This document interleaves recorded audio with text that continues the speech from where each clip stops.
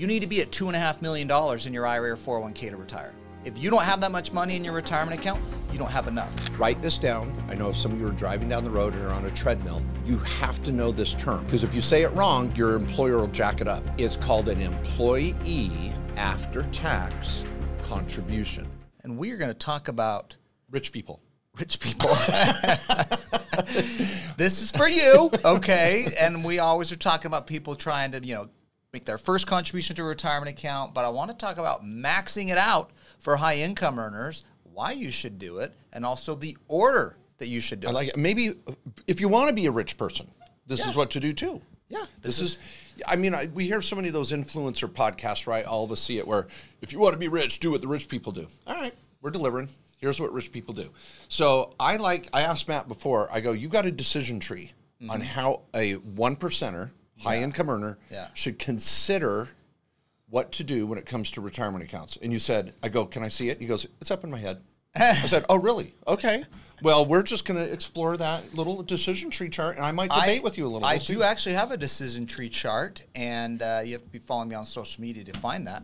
But I'm going to display it for you, or I'm going to roll it out for all the podcast listeners here.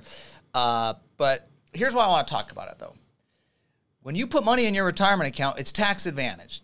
And I'm not even getting into traditional or Roth. We can talk about that. We talk about a lot of episodes in the podcast, when to do which, and we love Roth in general, but we're not even talking about that. I'm just talking about getting money in.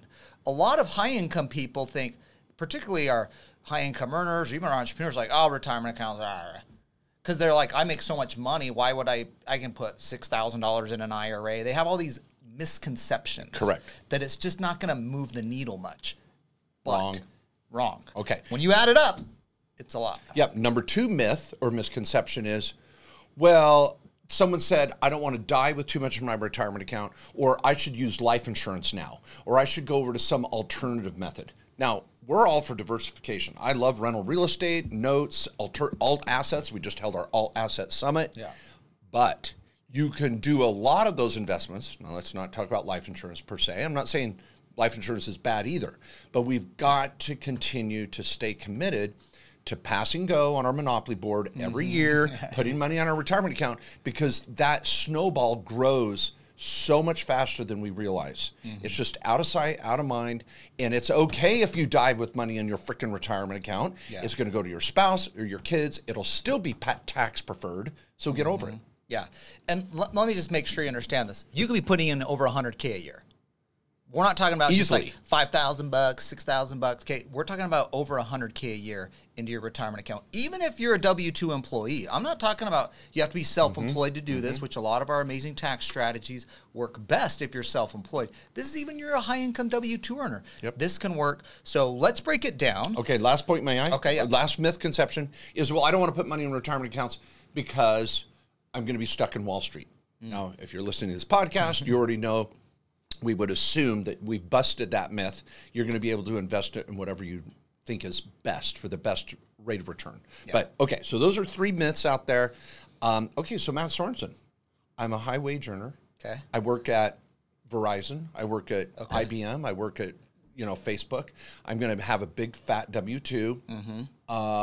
What should I do first, according to Matt Sorensen lore? Okay, first, I want you to match an out. I want you to put in as much money in your 401k to go and get the match. Let's say you make $200K a year. Okay? Let's say you make $200K a year. Well, you can put in, and let's say that you work at Facebook, and let's say that Facebook has a 4% match. They say if you put in 4% of what you make, which would be $8,000, we'll put in 4% of what you make, $8,000. So now I'm at $16,000, and it only cost me $8,000. So I got a 100% return. 100% rate of return on my money. Boom, that's an easy one. Even if they invested in crap in Wall Street, you're like, no offense, my financial investment advisors in Wall Street products, I have Wall Street products too. But even if they choose something terrible, I've already doubled my money. Okay, that's number 1. I want to write that down. Number 1, get the freaking match. Yeah, and we tell this to every client, whether you're middle income, high income, this makes sense for everybody. Match and get out. The difference here for high income earners is we got a lot more steps and buckets to drop money. This is step 1. Okay, can I throw out step 2? I want to see if this fits in your model. All right, okay, step 2, fund your personal Roth. Yep. That's your number 2? That's number 2. I nailed it? Okay. All right. Mark said, is this the Mark Kohler approved method? I'm like, this is the Matt Sorensen method, but pretty sure it's going to be the same. Okay, fund your personal Roth. But Matt, my accountant said I make too much money. You do make too much money, and we said $200K in the example. You're over the standard Roth IRA contribution limit, so you can't just drop $7K in a Roth IRA, but you can do $7,000 in a backdoor Roth IRA. We've got separate podcasts, videos, a lot of training on that. But it's basically a way you put money in a traditional IRA, non-deductible, and you convert it to Roth. At the end of the day, you're doing $7K a year Roth IRA. Yeah, let me just put this on a practical note. If you're a high wage earner, you're old enough to remember Animal House with Jim Belushi. You wanted to be in Roth Gamma Gamma Chi party. You wanted to wear a toga outfit. You wanted in the party. But you made too much money. You couldn't go in the front door. So you had to go around to the back door to get into the Roth party. You can do that. Your financial advisor is wrong. I cannot emphasize that enough. Watch our podcast, check out our articles, just Google Backdoor Roth IRA Sorensen or Backdoor Roth IRA Kohler. We'll give you everything you need to know about how to do it. So that's step 2. Now, I'm going to throw out step 3. I want to just see what you're saying. At this juncture, I thought this was my list. I know, but I just want to say, okay, all right, you tell me what number 3 is. I think I've got a number 3 that's going to blindside you. Oh, really? I do. Okay. What's your number 3? My number 3 would be, okay, I'm going to do the HSA. Wrong. Number 3. So you're already wrong. See, you know what I do? Spouse. Spouse backdoor Roth IRA? I'm just saying. I'm like, I think at this juncture, before you go HSA, I love HSA though. Okay. We didn't say we were married. Okay. So let's go for you married. I like where you went there. Yeah. Spousal backdoor Roth IRA. That didn't sound right. Do not repeat that again. Let's just say you get another $7K because you have a spouse. Your spouse is going to also do the backdoor Roth IRA. I'm trying to refocus here. We're going to talk about the sweet spot on the 401k too, but that's another topic too. Okay, so no, but I think if you're married, I love the HSA, and I'm going to go HSA. I'm with you on number 3. But I think if you're married, you've got to look at your spouse. Do they have a day job with a match? Yep. And have they funded their personal Roth? I think times 2 here. Yeah, and what I would say and this is why I would think about it individually. If you're married and you have a working spouse, we're pretty much doing the same damn list over on their side too. We're going to go in the same order there. Now, they might be at different income than you, so there might be a little difference here. But okay, so let's do this. Okay, same spousal backdoor Roth IRA. You know what? I'm just going to throw out a little digression here. What do you call it when you go off the freeway here for a minute? A little side note here. What's the word? Not a diversion, a detour. Little detour. Little detour. I just want to throw this out. Matt and I have the love of our lives, Michelle and Patty, and I just want to throw this out. You know, this week, Patty and I are having an afternoon retreat planning session to go over these things before year end. And I want to say this. I think this is an important emotional piece of this process. You can't just decide this in a vacuum if you are married. I think it's so important you take your spouse, whether your husband or wife listening to this, and do a little off-site retreat, go to a spa, go somewhere fun, and just say, let's talk about our retirement accounts. What are our current balances? What can we be doing together? I'll tell you right now, your spouse is going to love that. Because they want to be a part of that conversation. And I know in some relationships, the woman's doing all the financial planning and the man's doing all the financial planning.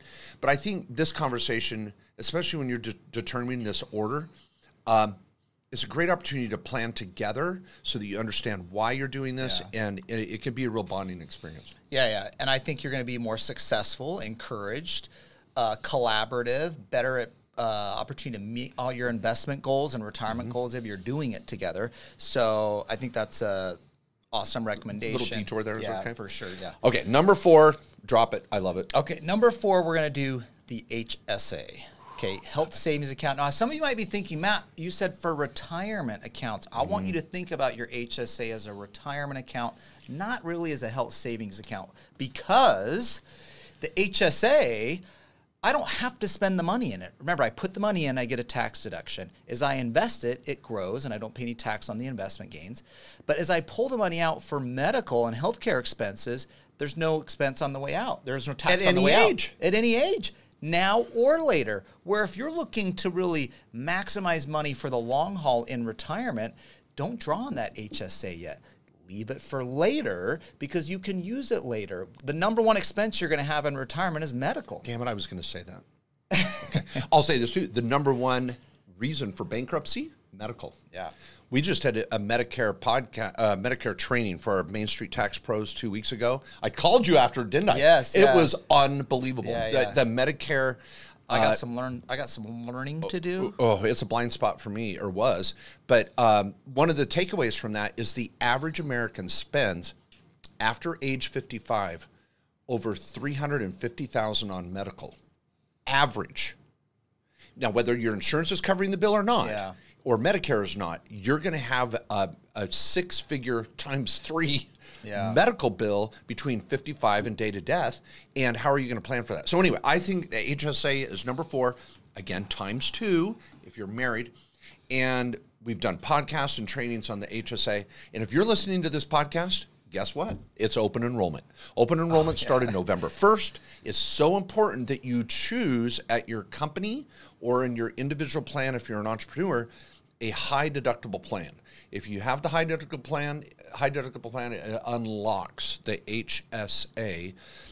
We've done so many shows on it. I think it's one of the best kept secrets in tax planning. I really do. I think the HSA is critical. Yeah, I like that it's number 4, again, times 2. All of these we're going to say, I'll just say it from now on, I won't repeat it. Times 2, if you're married, you're going to be going through the same lineup. Yeah. And so let me tell you where we're at here in terms of total numbers. We said you did $8,000 to get the match of an employee contribution. Your employer matched at $8,000. And it could be 10 grand or 12 grand. We don't know. I'm just doing one freaking example. You're making $200K. Yeah. And then you did $7,000 in the backdoor Roth because you're under 50. If you were 50-year-old, you could have done $8,000. Now, let's say you did the family HSA because you have a kid or a spouse, so you can do family. That's $8,300. We're at $31,000 so far, and we're not done yet, guys. Is that 31 times 2 or just 1? That's just 1. So if you got a spouse, we're at 60. 60 plus thousand. Now I did do the family HSA, so, but you're pretty much about 55. See, and this is, I know some of you might be a little. I'm going to use a word my mom would use. I am so galled. I'm so mad I could spit. Some weird thing my mom would say. But I know some of you are like frustrated because we are in a tough economy right now. I know that there's many, many people struggling with the cost of groceries, the cost of gas and transportation and housing. We get that. But there still is, I hate to say, this 1 to 5 or 10%ers out there that are like, hey, I'm paying a ton in taxes and I'm flipping the bill for the rest of the country. I want to save some taxes. Well, these are tax deferred or tax free type strategies. Some of you may say, well, I don't get a tax deduction for a Roth. Yeah, but you'll never pay tax again. Don't get hung up on getting the deduction. It can also be a plan to build a bucket that will be tax free. So anyway, I just wanted to, as a digression, say, don't be too frustrated or offended with our cavalier attitude towards putting this much money. But when we have clients that have $500,000 W-2s and small businesses, they want to know this. It's so when I was broke, I wanted to know this, and I didn't feel offended or anything like that. I'm like, that's just where I'm going. That's the mindset you should have, is that's where I'm going to be going. I need to know this for the future. The other thing I would say about this, I think a lot of people think, well, why don't I just put $30,000 in a brokerage account, Matt? Why don't I just invest $30,000? Why do I got to put it in my 401k, and then I got another account over here, then a Roth IRA, I got an HSA. Why am I doing that? It's tax advantaged, okay? You're either getting a deduction to put it in, or that money grows and is coming out totally tax-free. In any event, though, when you're making investment gains, it's not going on your 1040. You're not paying taxes. Every dollar of investment gains you have in these accounts gets reinvested. When you talk about investing over 10, 20, or 30 years, the difference in that is incredible. Okay, so you get a huge head start and boost by using these tax advantage accounts versus just dropping it into a taxable account. All right. Now I'm going to throw out number 5. What do you I'm trying to use you. If you listeners are here, you know I'm trying to throw Matt a curveball here. But anyway, so I want to. I think they've proven they can hit a curveball. One of the major drains on a couple's retirement savings plan is college savings. So I would say if you really are 30 to 60 grand in, you've done your match, you doubled, you did your Roth, you did your HSA, I think it's a time to just sit back and go, okay, do I have children under age 18? Am I trying to do a college savings plan for them? I'm not saying throw every dollar that direction, but at least decide, am I going to fund the educational savings account, which is like a Roth IRA for education? Am I going to do Roth IRAs for the kids, hoping that they can pull that out for college? Should I look at a 529? We've done many podcasts on that. So I don't know. I think, would you divert a little and go look at college saving? I like to wait on college savings for kids. I want to come to them later. They're definitely in the order here, but for me, they're a little bit later because I think you need to put more money in your retirement. You got to put your own oxygen mask on first. You got to put your own mask on first. You know, every good flight attendant knows that. So, so we want to put your own mask on first. Now, if you're like, Matt, I've been saving my retirement account for a while. I got $1 million plus in this. I'm going to continue to save and doing this $30K a year. And I got kids that are 10 or something, and I want to start setting aside for college. Cool. I'm good there. If you're under $1 million and you got kids, I'm not doing this yet. They can go to community college. Let me say this. Mark and I have done a show on this. You need to be at $2.5 million in your IRA or 401k to retire. If you don't have that much money in your retirement account, you don't have enough. And you know what we did? We did a survey with our Directed IRA customers, and we said, how much money do you think you're going to need in your IRA or retirement accounts to retire? And I had options, 250 to 500, 500 to $1 million, $1 million to 1.5, 1.5 to 2.5, 2.5 million or above. Do you know what the majority answer was of how much they thought they needed in their retirement? Let me get under $1 million, probably. No, over 2.5 million. They said we need to have over 2.5 million in our retirement account. They shocked me. They went to the proper answer. It's because they know what's up. They're listening to the Directed IRA podcast, listen to Mark and Matt. Okay. But you know what? The follow-up question I asked in the survey was, how likely do you think it is that you will meet your retirement goal? Okay. That was the question right after this. Oh. What do you think the answer was? Oh my gosh! I would think. And I gave him an answer. I said, multiple not choice. likely, somewhat likely, very likely. Somewhat likely. No. Okay, you've got to have more faith in our customers. The vast majority of answers said very likely. They felt it was very likely that they could hit that retirement goal of $2.5 million. Jeez. Matt Sorensen, you're doing your job. You're changing America. I was like, wow. I love those numbers, but the point I'm trying to make there is really assess and be realistic where you're at. I think the impulse is, I want to help my kids go to college. It just makes you feel good. It seems more tangible. It might be 5 or 6 years away, and you might have retirement 20 years away. And so it's like, I better start saving for it now. I'm still like, let's make sure you're maxing out your retirement. And make sure you're on track to be at that 2.5 million, adjusted for inflation too, by the way, in your 20 or 30 years. All right, well, it goes back to I'm not going to trust any polls during this cycle. Okay. Okay. All right, so I do my HSA, Matt. We're going to I'll put college savings off to the side, depending on where they're at. This brings us to the concept of match and out. So I got my match. I went out and did a couple things. We did the out. You're coming back home now. We're coming back. All right, tell me where we're going. All right, we're coming back to the 401k, and we're going to do an after-tax contribution. Oh, well, whoa. We're going to still do our deferral amount, up to our deferral. Well, that's true. I only did 8K. Okay, let's finish the employee deferral, and that is actually on my list, by the way. Okay, let's finish the employee. We only did 8,000. So as an employee under age 50, you get to put 23,000 total into your 401k. Now remember, on step 1, we did 8 and the employer matched 8. So I've got 15K left of employee deferral, which you can do as Roth. Pretty easy. So let's do that first. That's pretty simple. So now I'm at 46,000. By the way, if you're following on the math here, we're at 46K because I was at 38K after the HSA. I did another 15K, which you could have picked to do traditional Roth. Now we're up to 46K. Okay. Now, a couple thoughts, if I may. For those that are 50 or over, it's 30,500. If you're under age 50, it's 23,000. And I'll say it a little where I know sometimes I get comments from listeners that are like, "You guys do this all the time. You talk too fast." So, okay. All right. Well, I want to slow down and say this. You've done a match, got the company match. You went and funded your personal Roth. You went and did your health savings account.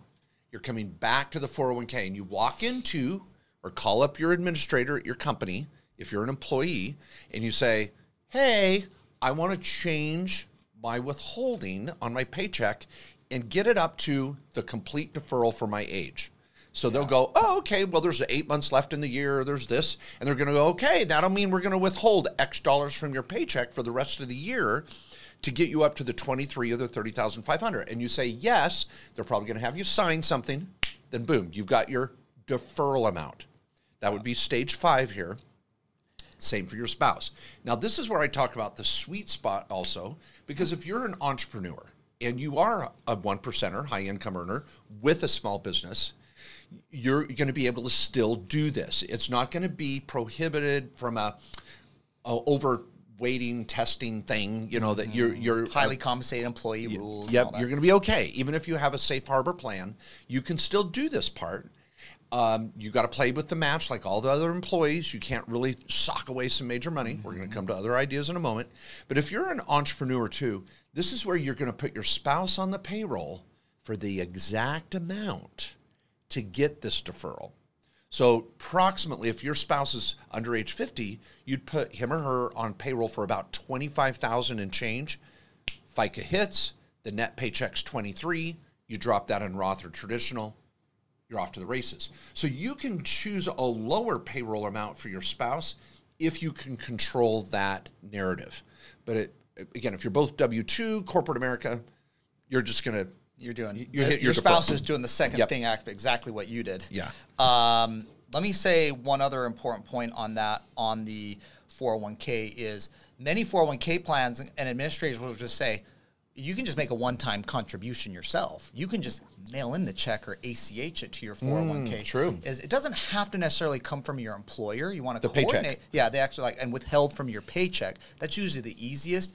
But if you're like, well, I've got $10K left to put in on an employee contribution, and it's December, and I'm not going to have a paycheck that high where they can withhold the whole thing, you can throw the payment in directly. This is a great year-end strategy because you may go, well, I don't have enough payroll left. That doesn't matter. Go take it from your inheritance from grandma 2 months ago. That money can come from anywhere. Go into your HR department and go, here's the rest of my deferral, put it in. Yeah. They don't care where it came from because your paycheck for the whole year is going to be greater than that. Exactly. So it doesn't matter what your November or December paycheck is. Great comment. Okay, so step 5, we finished our employee contribution. We had 15K left. Now we're up to 46K. And again, we're doing under 50 numbers here. And just your spouse can come do the same thing here next. Okay, number 6, my friend. Now we're to where I was wanting to go, which is the after-tax employee contribution, because you get to go up to $69,000. Again, this is under age 50. You get to go up to $69,000 of total money in the 401k. So we got to look at where we're at. We just maxed out the employee at 23K.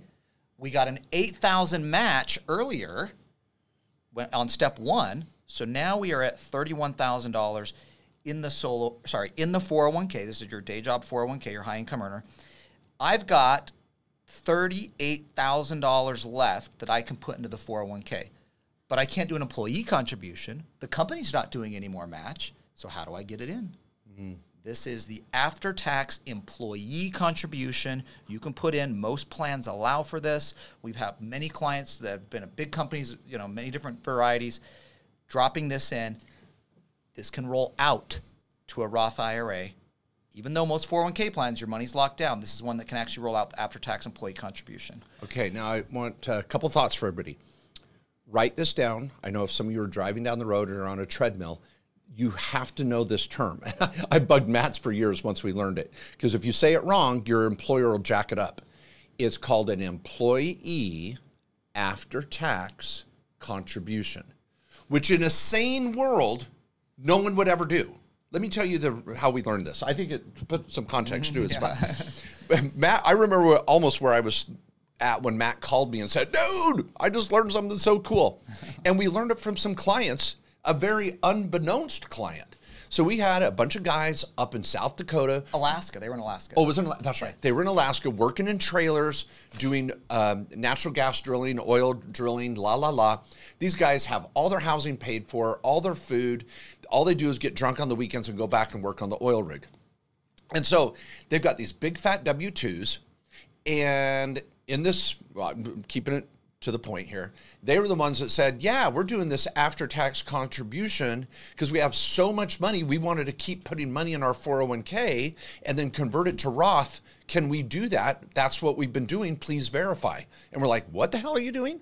So in a nutshell, they called their HR department and said, yeah, I did my deferral for 23.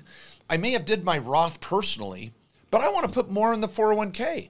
And the company said, okay, you can do that, but you don't get a deduction for it because you've already done your deferral. And they say, that's okay, just put it in. I'm going to convert it to Roth anyway on day 2. And the employer's brain explodes.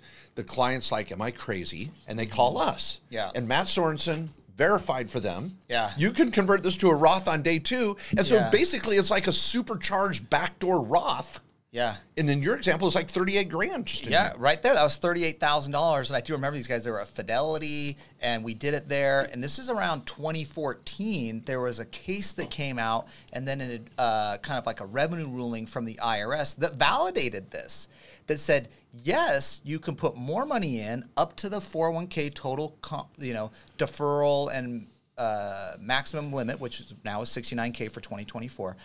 And it can also roll out to a Roth IRA, which was the key because they didn't take a tax deduction. See, it's after-tax dollars, meaning you already paid tax on it. You're not getting a deduction, but it is going, it can then roll to a Roth IRA with no conversion. You don't need to convert it because it's already after tax. You didn't take a deduction on it. So that was a cool strategy and where we kind of picked it up. And this 2014 or wherever is where this kind of new strategy came about. And this has been coined the mega backdoor Roth 401k. Not to be confused with the backdoor Roth IRA, which is a little different procedural steps. This is the mega backdoor Roth 401k. And to put a very tactical twist on this, between now and the end of the year, you would call your employer and go, I want to do an after-tax contribution. And again, you're probably not going to have this with W-2 wages. So you've got to show up with a check. And that money can come from anywhere. It could come from rental income. It could come from your stock brokerage portfolio. It could come from your grandma that left you an inheritance. Doesn't matter. So you'd show up and make this contribution directly to the 401k plan, work with your HR administrator, and then you're able to roll it out again into that Roth. So this is just incredibly powerful because now we are pushing close to 80 grand. And if you're over age 50, even more, and then you're married times 2, holy crap. This is how the rich get richer because you start plowing away 80 to 100 grand in a Roth IRA. We're putting your HSA in the mix here too, but you're putting that money away every year. It's not just a few years with a good ROI of 10 or 15% self-directing this. You're sitting on $1 million and boom. And for those that are in your 50s or 60s and scared to death about retirement and you're like, how do I catch up? This is how you do it. Yeah, I love it. And if for any of you, we're actually doing math here. We're at $84,000. Okay, $84,000. You don't need to be self-employed. You don't need to do a DB plan or a pension plan or these crazy strategies. We're not bringing in whole life or anything like that. We're just talking about tried and true retirement accounts, 401ks, Roth IRAs, health savings accounts. When you add up these buckets and you're strategic about it, you can get $84,000. If you're over 50, this would have been in the $90,000. And like Mark said, if you're married, we're talking like $180,000 a year in contributions that can be saved in a tax-advantaged way. That's the secret sauce.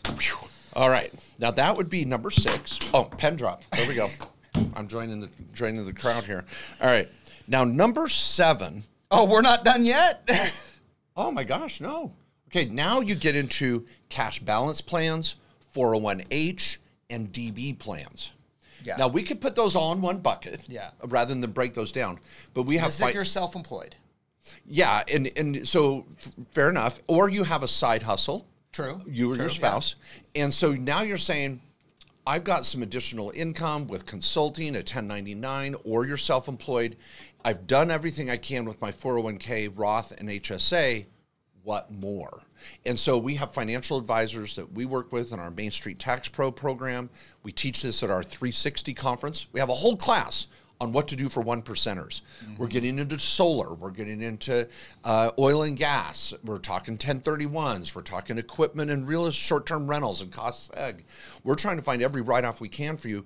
But you're going to get into, I'm going to call it cash balance, DB, or 401h. Still not the life insurance route. Yeah. These are all deferred comp plans, and you could do $200,000 or $300,000. Yeah, and that's taxandlegal360.com. Yes. That'll be here in Phoenix in early December.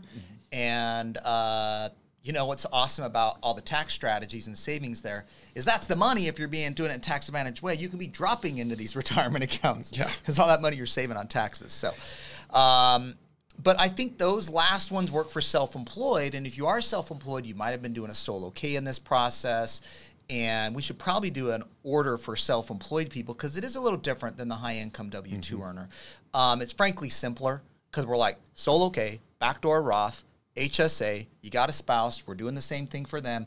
And if you're over this 80K-ish, because you end up at the same 80K-ish at the end of the day, we're looking over here, and maybe you should have just done a cash balance plan or a DB plan where you could be doing $300,000 a year. Yeah. And let's, big picture, as tax advisors, which all of our attorneys are, if any of you are feeling like, holy crap, my accountant, my tax lawyer, my lawyer, and my financial advisor is not talking like this, please do what we call a comprehensive tax and business consultation. You can go to KKOS Lawyers, work with any of our 12 to 13 tax lawyers now, and they'll get on a call and spend several hours building a plan and then delivering it with a diagram and a checklist. Then you can take it wherever you want.